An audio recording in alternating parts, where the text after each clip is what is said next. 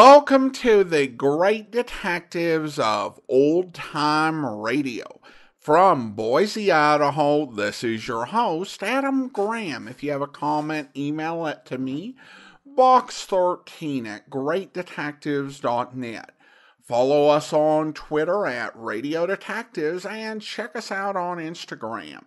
Instagram.com/Great Detectives. I do want to encourage you to check out our other podcast, in particular, The War at thewar.greatdetectives.net. It's a podcast that goes through World War II, through a wide variety of different programs, including music, comedy, drama, and news. And we start with the pre-war era and go all the way through the war into the post-war era. It's quite a journey. I enjoyed taking it, and I would welcome you to listen as well. Check it out at thewar.greatdetectives.net. Well, with this episode, I'm beginning a series of 14, maybe 15, probably 14, episodes that are being pre-recorded in advance. So if you had comments on recent episodes of Johnny Dollar or other series, I won't be able to interact with those comments. Also,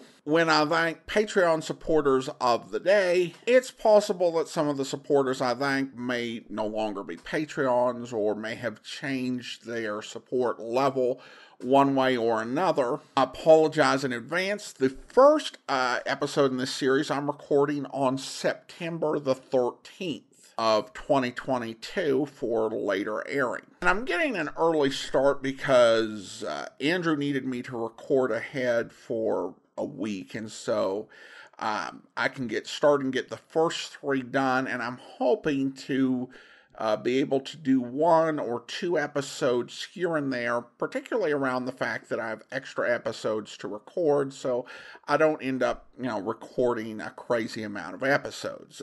During our paternity leave recording, I ended up recording, in some cases, 5 or 6 extra episodes a week, so trying to avoid that, but may be a little out of date in cases. And I will say, because of the nature of the Johnny Dollar split, our leave episodes are going to be a bit uneven. Tomorrow's episode, for example, will have been recorded with a mostly normal schedule. Also, if you do have any technical issues, please email Andrew at greatdetectives.net. I'm going to be out of reach for a lot of this stuff, and I'll have details on what's going on when I get back. Though, I should say, nothing to worry about, all good, and all, just very well planned in advance. So now, with that mystery in place, let's go ahead and listen to today's mystery, which will have us starting out a yours truly Johnny Dollar serial. The original air dates December the 5th and December the 6th, 1955, and it's the Cronin Matter Parts 1 and 2. From Hollywood, it's time now for Johnny Dollar. Joe Parker, Johnny, Surety Mutual. Oh, hi, Joe. What's on your mind? A gorgeous doll named Dolly McLean. Remember her? Sure. The Champagne Dream Girl. Yeah. Dancing darling of the roaring 20s. Finally married Barnaby Cronin, didn't she? Right. And for a wedding present, he bought her the Circle of Fire. Oh, yeah. One of the 5 most beautiful necklaces in the world. Diamonds and emeralds. Worth $500,000. It's been lying in a bank vault for the last 10 years since Barnaby died. We carry the insurance. So? She's coming out of seclusion, Johnny, giving a party. Just like the old days, she says. May go on for a week. Her last fling. And she's going to wear the Circle of Fire. Uh-oh. Get the picture? Gallons of champagne, everything mixed up, crazy. And that old lady with $500,000 around her neck. Target. You've got a problem, Joe. Johnny, we've got a problem.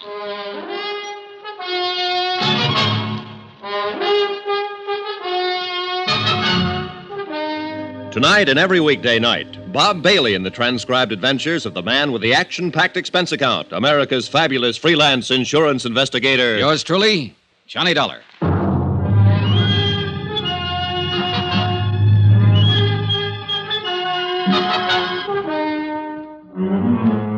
Expense account submitted by Special Investigator Johnny Dollar. To the Home Office, Surety Mutual and Trust Company, Hartford, Connecticut. The following is an accounting of my expenditures during investigation of the Cronin matter. Item 1, $14.80. Transportation to New York and to the apartment of America's one-time dream girl. One time, a long time ago.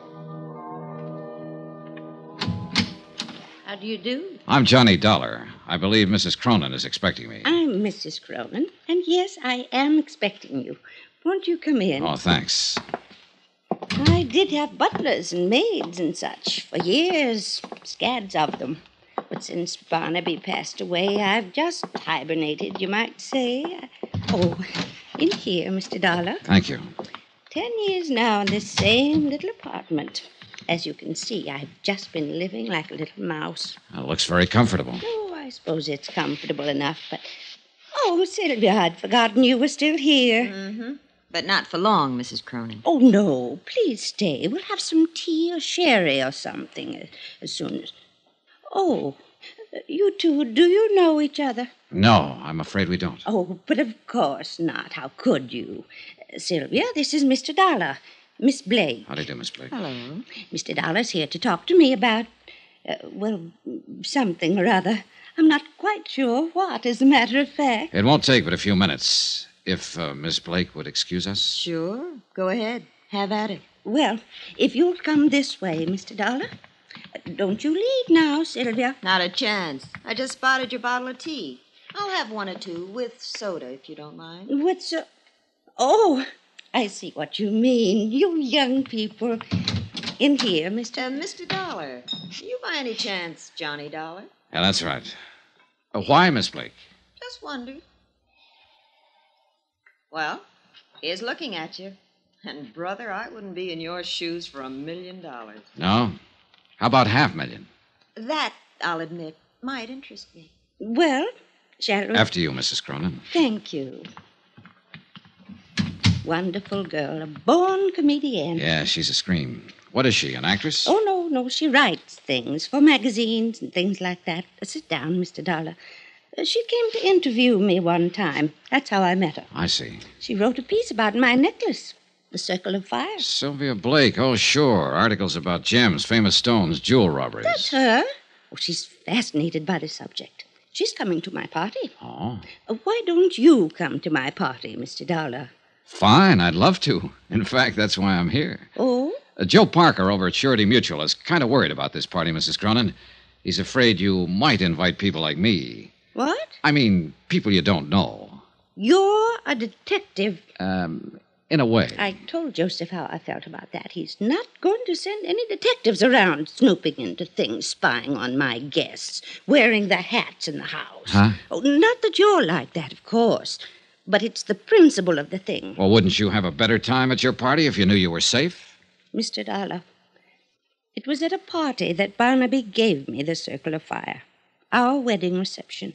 There were over 2,000 guests, 1,000 of them invited. And we danced. Oh, we danced all night. And the necklace was beautiful. And I was beautiful. Back then. True, but... And then afterward, at 4 o'clock in the morning, we drove through the park in a hansom. Just the two of us. And the driver, of course. And I wore the circle. And I was safe, Mr. Dollar. I was perfectly safe. Maybe you were just lucky that night. Barnaby was so wonderful.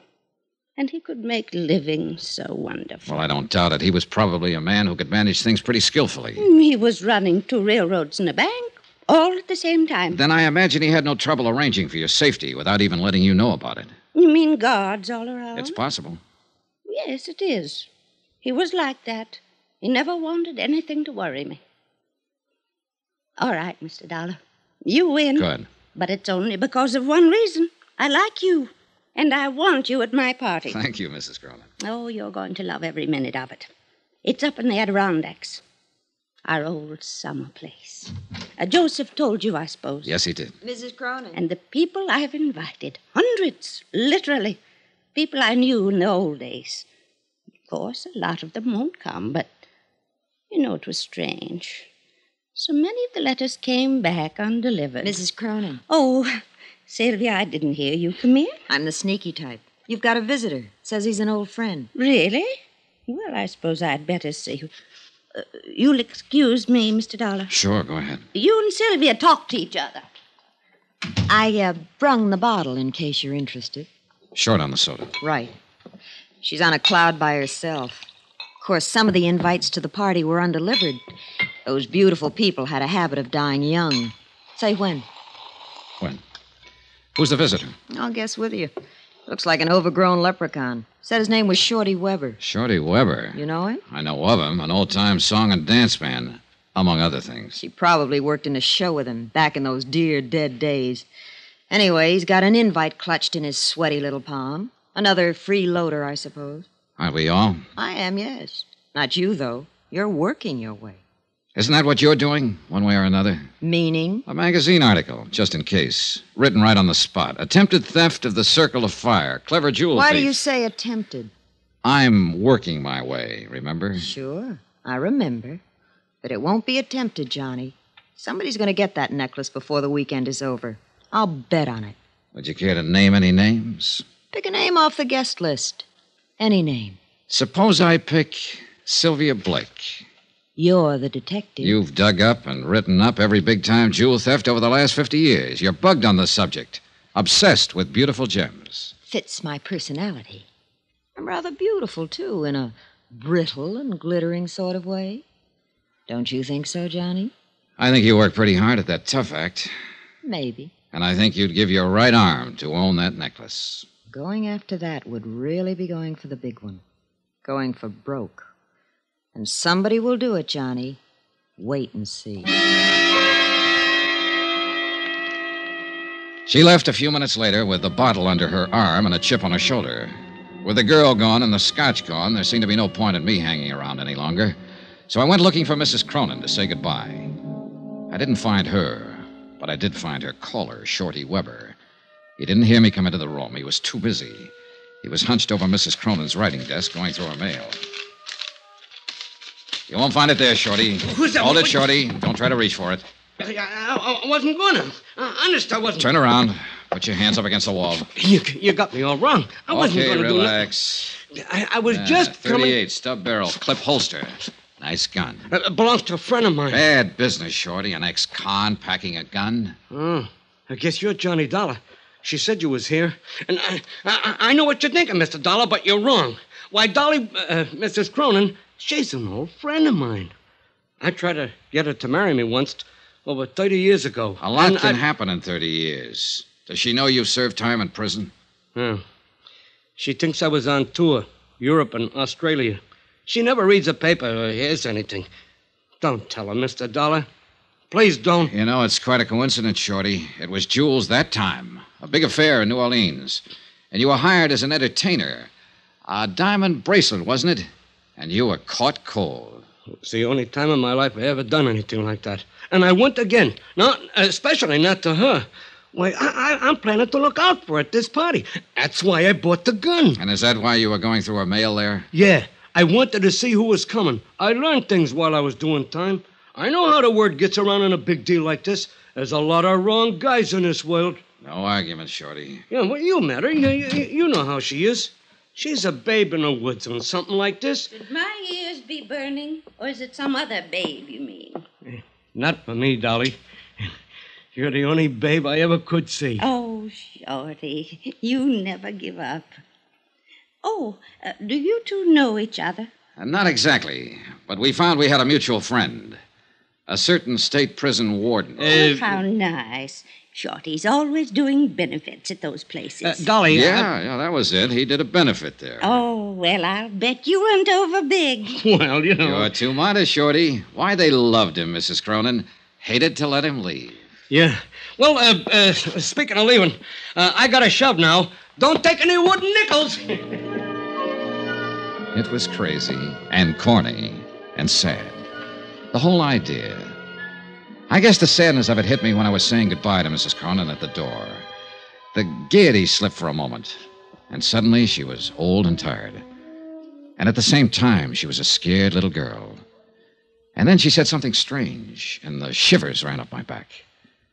Do you believe in premonitions, Johnny? Well, I have a hunch now and then. Well, whatever it is, it's the reason I'm doing this. Having this party. One last fling, you might say, before it's too late. Oh, come now. You're still a young woman, Mrs. Cronin. No. I'm old, Johnny. I've been old for years. Since Barnaby died.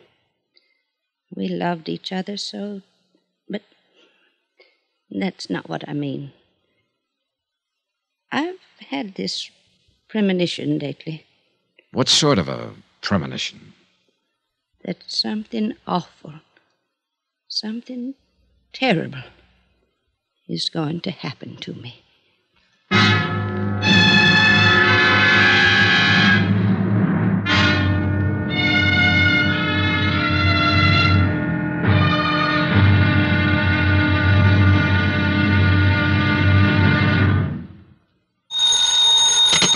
Johnny Dollar. Mr. Dollar, this is Jason Prell. Jason I Prell. manage Mrs. Cronin's trust fund. Oh, sure. We haven't met, of course, and I know that I'm overstepping the ordinary bounds of propriety, but I simply have to talk to you immediately, if possible. Well, can't it wait until train time? You're going with us up to a party in the Adirondacks, aren't you? Yes, I am, but it'll be too late then to make very much difference. Well, maybe you could tell me the general idea of what you I want. understand Mrs. Cronin has authorized you to obtain the Circle of Fire from the bank and to keep it in your possession until she wears it at the party. Yeah, that's right. Don't do it.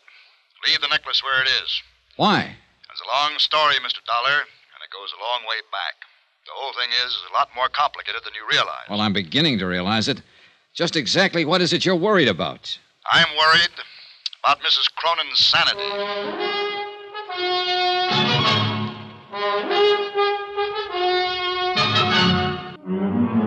From Special Investigator Johnny Dollar, New York City, to the Home Office Surety Mutual and Trust Company, Hartford, Connecticut.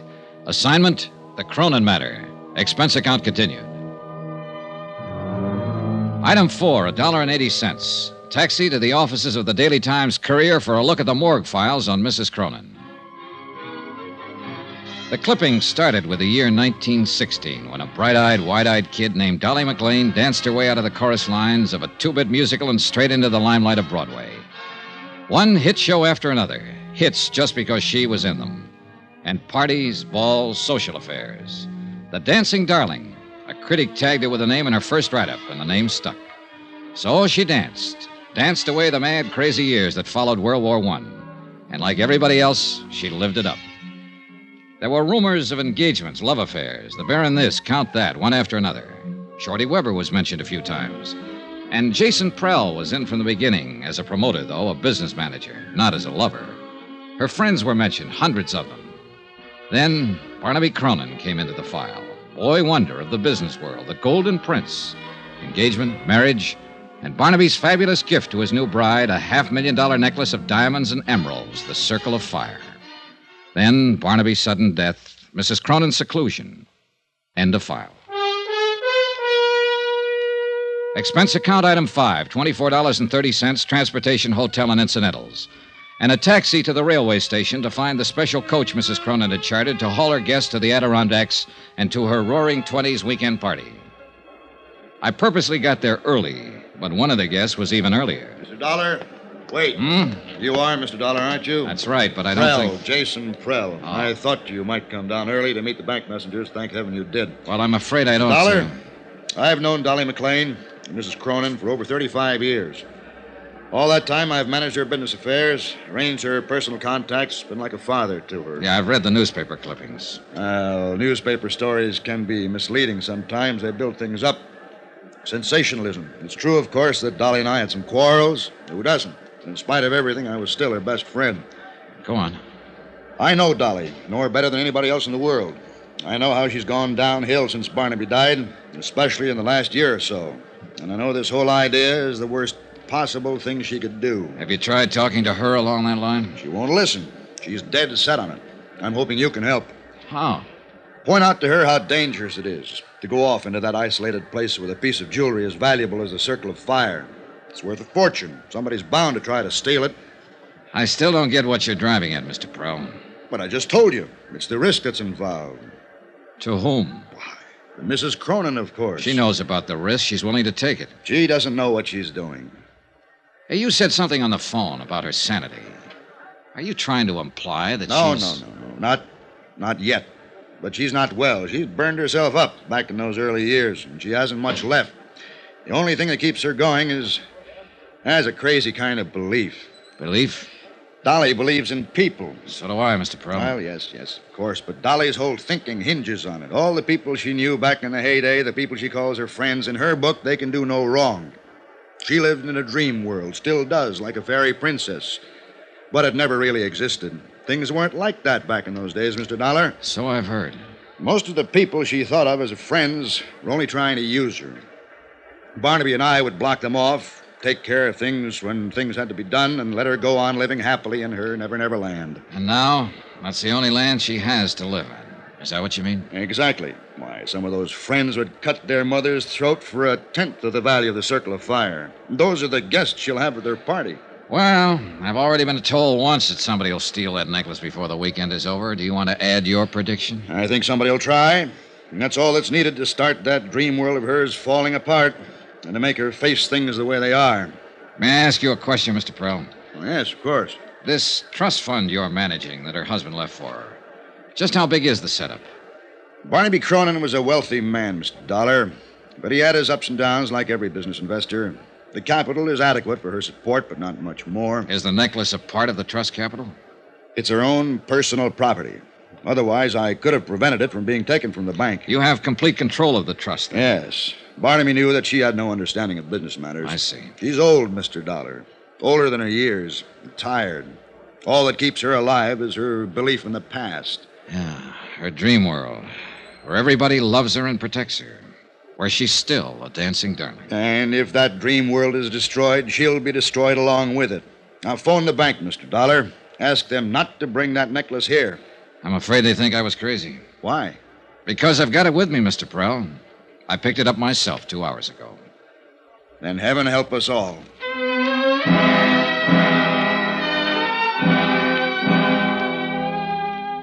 The convention coach Mrs. Cronin had chartered for the run to the Adirondacks was arranged with a long aisle of individual staterooms and a main lounge area at one end. It could accommodate 50 people, but when the train pulled out, there were only 6 of us in the coach. 6. Out of the hundreds of friends she'd had in the old days when she was in the big time and on top. And even out of the 6, 3 of us were new acquaintances, people who hadn't known her back when. I was there, of course, because I'd been hired to be there to protect her fabulous necklace. And Sylvia Blake, still playing it tough and cynical, was probably hoping for a magazine article, or hoping for something. But the third newcomer, there was the question mark. Oh, I think this whole thing is just too exciting for words. Don't you think it's too exciting for words? Well, I know who you are, of course. You're Mr. Johnny Dollar, and you're supposed to protect those fabulous jewels. And I'm Laura Dean, and I think we ought to call each other Laura and Johnny, because after all, it's a party, isn't it? Up till now, I was having doubts. You're, obviously not one of Mrs. Cronin's friends from the old days. Oh, no, I just met her back there at the station. You what? Well, I talked to her on the phone, of course. She sent an invitation to my aunt, who was a very dear friend of hers, only they hadn't seen each other for years, and she didn't know my aunt had passed on over a year ago. So I phoned her and told Mrs. Cronin, I mean, and she said for me to come to the party, she'd like to meet me, and I wouldn't have missed it for anything. Yeah, well, Johnny, do you think they'll really have champagne in bathtubs like they used to back in her time? If they do, it'll get awful wet out. There are only 6 of us to drink it. Oh, gosh, I don't see how you can call 6 people a party. Well, the thing is, we'll all be in there trying hard. Now you're joking me. I'll bet you're fun at a party. Oh, wait till you see the act I do with the lampshade. Who did you say your aunt was? I don't think I said who. When do they start serving the champagne, Johnny? When they see the whites of your eyes. That's cute. I like that. Thanks. Now, about your aunt. Poor old soul. She'd have loved this, too. You ought to hear about some of the parties she and Mrs. Cronin used to go to. Yeah, I imagine. They used to go every place together back in those days. The newspapers called them the Siamese twins. The Siamese twins. That was just an expression. Fritzie Morell. Is that what you're saying? That you're Fritzie Morell's niece? Sure. Did you know her, Johnny? No, I never met her. Oh, you'd have liked her. She was a lot of fun. Loved to party. Gosh, I thought there'd be more people than this. How could we She kept babbling on, and I listened to her, tried to figure her out. The chatter was smokescreen. Underneath it, she was cool, sharp, and shrewd. I didn't know what she was up to, nor why she was here. But I did know one thing. Fritzie Morell had died about a year ago, true enough. But she'd left no surviving family and no niece. Laura Dean was a liar.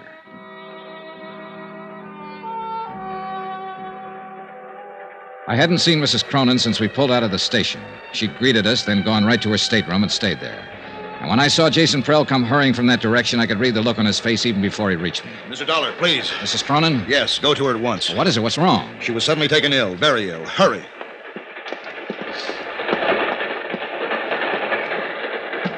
Mrs. Cronin. Come in. Oh, I'm all right now. Oh. It was just nerves. I've had it before. My doctor in New York gave me some tablets to take whenever... Are these the tablets? This bottle here? Well, yes. You know what they are, Johnny? Yeah, I know. All right. So he does say it's my heart. But he's wrong. It's just nerves. Yeah, sure. That's not why I sent for you, Johnny.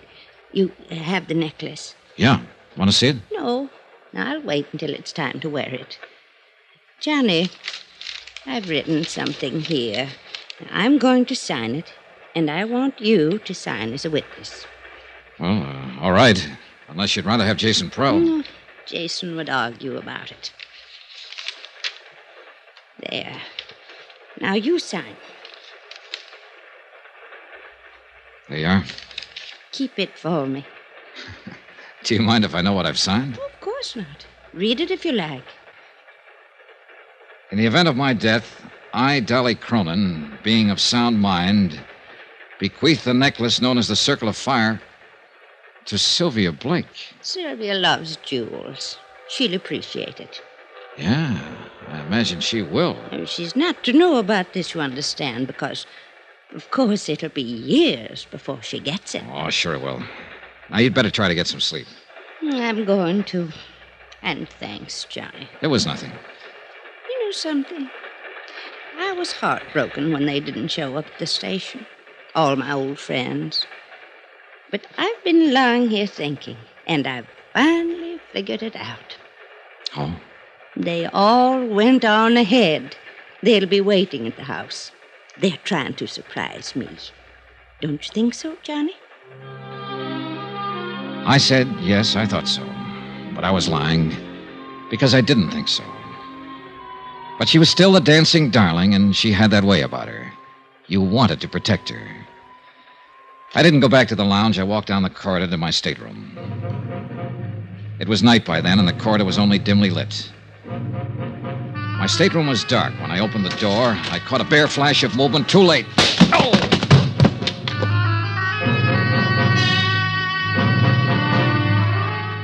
When I came to minutes later, I was lying on my stateroom floor, blood seeping from a cut in my head. I felt in my inside pocket for the bulky leather case that had held the necklace. It was gone.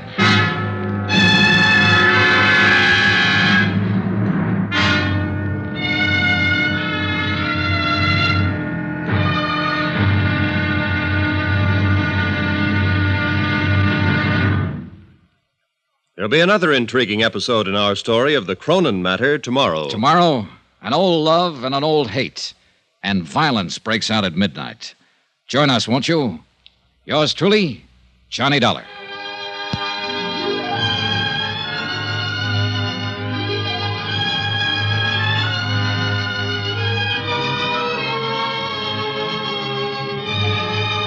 Yours truly, Johnny Dollar, starring Bob Bailey, is transcribed in Hollywood. Written by Les Crutchfield, it is produced and directed by Jack Johnstone.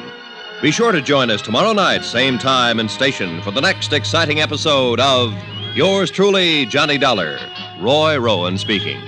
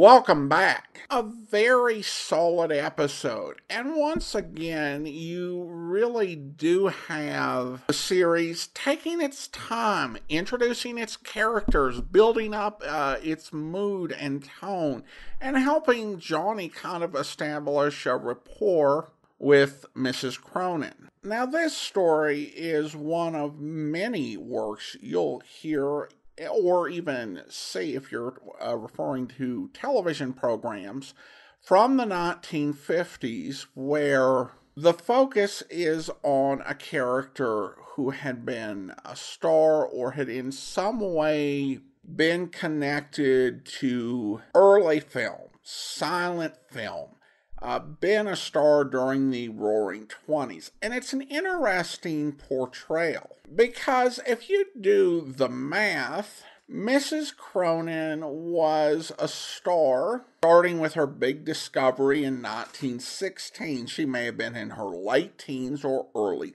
20s. So at this time, she would probably be in her late 50s and or early 60s. I mean, for a comparison, think of someone who was in their 20s, early 20s in, let's say, the early 1980s and became a film star or a TV star.